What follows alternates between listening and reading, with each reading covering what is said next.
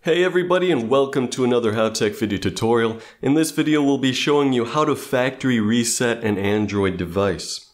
If you're selling your phone or giving it away, you will want to factory reset it first so it doesn't contain any personal information or files.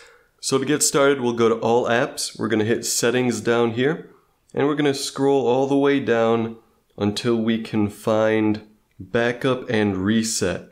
We'll hit that, and right there at the bottom we'll hit Factory Data Reset,